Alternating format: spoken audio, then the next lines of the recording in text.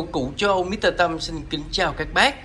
Và ngày hôm nay em xin giới thiệu với các bác một chiếc đồng hồ tủ đứng đến từ thương hiệu Howard Miller, là một thương hiệu cực kỳ nổi tiếng. Và đây là một chiếc đồng hồ tủ đứng số cho mình là 12 gông, 12 búa, 3 bài nhạc. Và đây sẽ là một chiếc đồng hồ rất phù hợp với các bác đang tìm kiếm cho mình một chiếc đồng hồ tủ đứng với tầm giá là dưới 30 triệu. Chiếc đồng hồ ngày hôm nay em giới thiệu với các bác ở cửa hàng chúng em đang được bán với mức giá là 29 triệu 500 ngàn. Và đây là một chiếc đồng hồ tủ đứng Howard Miller với mã số model là 610726, được sản xuất năm 1970, made in U.S.A, được sản xuất tại Mỹ. Chiếc đồng hồ này với kích thước tổng thể với chiều cao là 2m16, bề ngang là 57cm, bề dày là 33cm.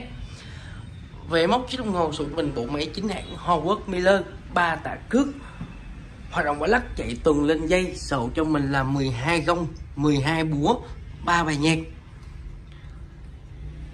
Trong 3 bài nhạc này thì sẽ bao gồm là bài Westminster, St. Michael và bài Washington. Và phía trên đây chính là phần chế độ silent, chế độ tắt âm của chiếc đồng hồ. Ở mức giá 29 triệu 500 ngàn này thì ở cửa hàng chúng em sẽ bao ship toàn quốc, đồng thời bảo hành 2 năm để bóc tại cửa hàng cho các bác. Và cái đặc điểm giá trị của chiếc đồng hồ tủ đứng Howard Miller ngày hôm nay em giới thiệu với các bác sẽ nằm ở phần ngoại thất, được thiết kế với kiểu dáng rất là long lanh. Đây. Phần chi tiết gỗ đây được tạo điểm nhấn này bằng chính cái chất liệu gỗ của nó các bác. Đây, những đường vân gỗ tự nhiên nó sẽ ẩn hiện lên rất là đẹp. Đây, rất giá trị các bác. Và điểm thứ hai chính là phần mặt số. Mặt số này thì cực kỳ đẹp, rất là sáng sủa, 12 chữ số học trò là những chữ số nổi. Và điểm đẹp tiếp theo nữa là chính là phần quả lắc có hoa văn. Đây. Phần kính để thấy được tạo quả lắc cũng được trang bị là kính. Đây là kính hoa văn. Những hoa văn này thì được tạo hình ngay trên phần mặt kính các bác, rất giá trị. Phần cửa sổ hông được trang bị là phần cửa sổ sử dụng bằng miếng kính các bác. Và bây giờ thì em sẽ soi vào phần tổng quan ngoại thất của chiếc đồng hồ này. Đầu tiên thì ở phần đầu được thiết kế khá là mềm mại, sang trọng, được lấy cảm hứng từ đôi cánh thiên nga. Nhưng ở mẫu này thì phần đôi cánh thiên nga này nó sẽ có chút phá cách, sẽ được làm một cách tinh tế hơn, đây duyên dáng hơn các bác. Đây rất là đẹp.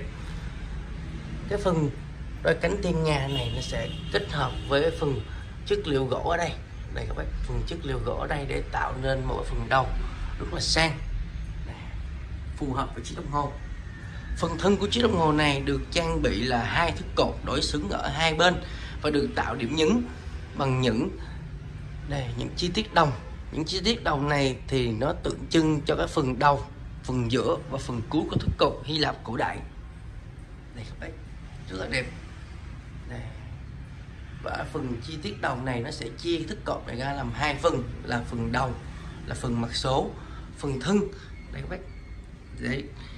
Và phần điểm họa tô điểm thêm cho phần tạo và quả lắc. Đây. Và cái phần chân của chiếc đồng hồ này đây các bác, là một chiếc đồng hồ tủ đứng thuộc dòng Grandfather Clock. Thì phần chân này sẽ được thiết kế tam cấp, nó không quá cao các bác, nhưng mà sẽ tô điểm cho phần chiếc đồng hồ này trở nên cứng cáp hơn. Đây, phần chân vẫn chảy hơn nhưng sẽ vẫn phù hợp với chiếc đồng hồ. Đây các bác, rất là đẹp.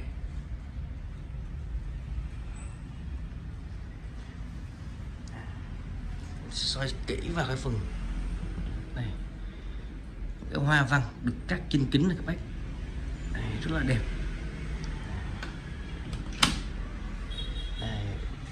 Phần cửa này thì được bắt vào 3 chiếc bản lề rất là cứng cáp, rất là bền bỉ, sản xuất từ năm 1970 đến tận hiện nay.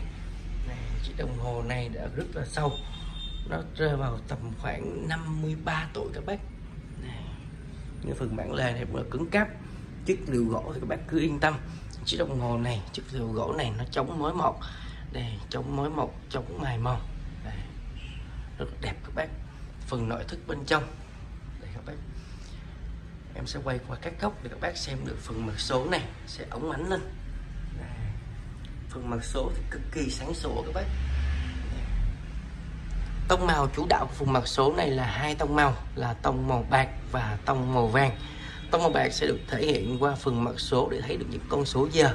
Đây các bác, những chữ số học trò được mạ vàng là những chữ số nổi. Đây, những hoa văn chi tiết xen kẽ tô đẹp những chữ số này sang trọng hơn. Phần lồng giữa và bốn góc được trang bị những hoa văn chi tiết. Đây, được lấy cảm hứng từ là hoa lan tây Acastet. Những cái hoa văn này thì tượng trưng cho cái đẹp, sự sang trọng. Và phía sau phần kim giờ và phần kim phút này chính là mặt số dây. Mặt số này các bác em thường em gọi là, các bác thường gọi là kim gió. Đây, và em thường em hay gọi là kim rúng. Và đặc biệt thì trong phần kim rúng này cũng có hoa văn các bác. Đây, rất là đẹp, rất là sang trọng. Và phía trên chính là phần mặt số chăn sao. Những chữ số từ 1 đến 29 là những chữ số được dập nổi mạ vàng nổi bật trên cái nền vàng cát mờ các bác. Đây, rất là sang trọng. Đây là hai quả địa cầu. Đây các bác, những phần đứt liền này sẽ được làm nổi lên. Đây, phần mặt số chăn sao các bác. Đây, những con số chim tinh. Các bác, những cái hình ảnh ngôi sao chim tinh các bác. Đây, rất là đẹp. Dòng chữ thương hiệu Howard Miller nó sẽ nằm ở ngay dưới của hai quả địa cầu này và trên vị trí số 12, một vị trí rất đẹp để tôn vinh thương hiệu của họ. Và tiếp theo thì đến với ba quả tạ của chiếc đồng hồ này. Thực sự mà nói thì ba trái tạ này rất là đẹp các bác. Có thể nói thì vị chủ sở hữu của chiếc đồng hồ này họ đã rất là kỹ. Ba trái tạ này thì gần như là không có xảy ra những cái vết xước. Và tất nhiên thì nó sẽ có các bác, nhưng mà sẽ rất ít khi các bác nhìn tổng quan vào. Đây, ba trái tạ này rất là đẹp. Ở trên những trái tạ mà được mạ vàng như thế này, đây, những vết xước lông mèo các bác, nó sẽ khó để tránh khỏi được, vì trong thời gian mình sử dụng mà không thể nào mà nó như mới 100% được, rất là khó. Nhưng mà ở hiện tại thì cái bộ tạ này, đây, ba trái tạ này còn rất là đẹp. Đây. Và tiếp theo là đến với phần quả lắc của chiếc đồng hồ này. Quả lắc của chiếc đồng hồ này được trang bị là quả lắc đàn size lớn. Đây, quả lắc đàn size lớn rất là đẹp các bác. Chính giữa của quả lắc đàn này thì có hoa văn. Những hoa văn được lấy cảm hứng từ là hoa lan tây Acastet, rất là đẹp các bác. Đây, rất là sang trọng. Và ở đây thì là chiếc cửa sổ của chiếc đồng hồ này và chiếc chìa khóa lên dây. Đây, của hãng Howard Miller. Đây, chiếc cửa sổ em nó mở sẵn ra để tiện cho việc quay phim của em. Và bây giờ thì em sẽ cho các bác nghe tiếng chuông của chiếc đồng hồ này. Đây các bác.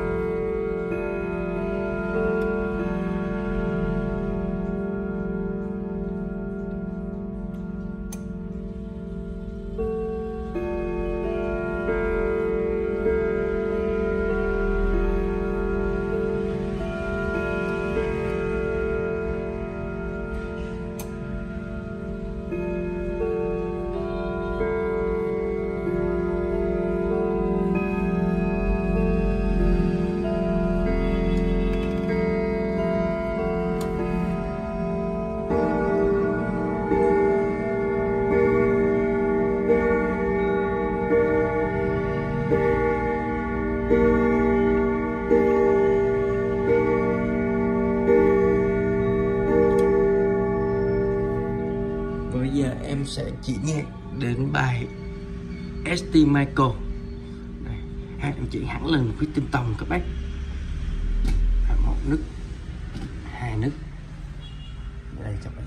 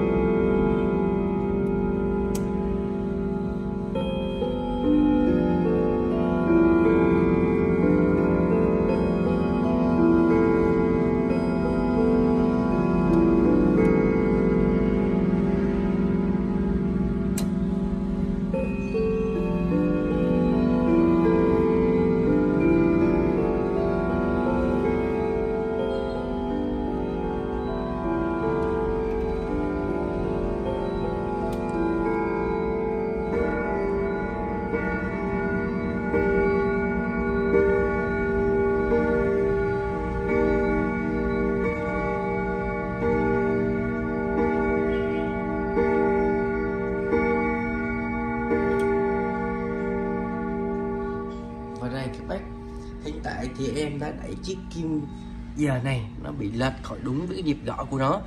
Và để điều chỉnh được đúng với cái nhịp gõ của nó là 12 cái, bác sẽ đẩy ngược chiếc kim giờ này về đúng vị trí số 12. Các bạn nhìn chất chuyển vào sẽ đúng vào vị trí số 12. Đây các bác. Đây. Và riêng về cách điều chỉnh kim những chiếc đồng hồ này thì các bác phải luôn nhớ giúp em là phần kim phút này các bác chỉ được xoay đúng chiều kim đồng hồ.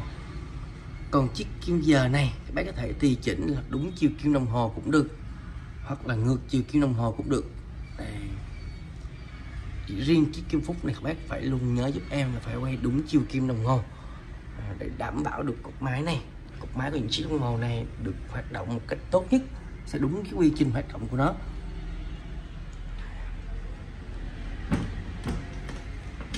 Và đây các bác là một chiếc đồng hồ mức giá là 29.500.000, là một giá vô cùng hợp lý để các bác dùng một chiếc đồng hồ tủ đứng 12 gông 12 búa, phần ngoại thất đẹp, mặt số sáng, quả lắc cỏ hoa văn. Và bác nào quan tâm mà muốn sở ngay chiếc đồng hồ này thì liên hệ ngay số line 09095303 hoặc 09095303, hoặc các bác đến ngay địa chỉ mã số 280C Phạm Thiện, phường 3, quận 8 để xem chi tiết chiếc đồng hồ này. Và cảm ơn các bác đã xem và nhấn nút like và cái kênh để ủng hộ cái kênh mà phát triển được làm thêm nhiều bác xem. Cảm ơn các bác.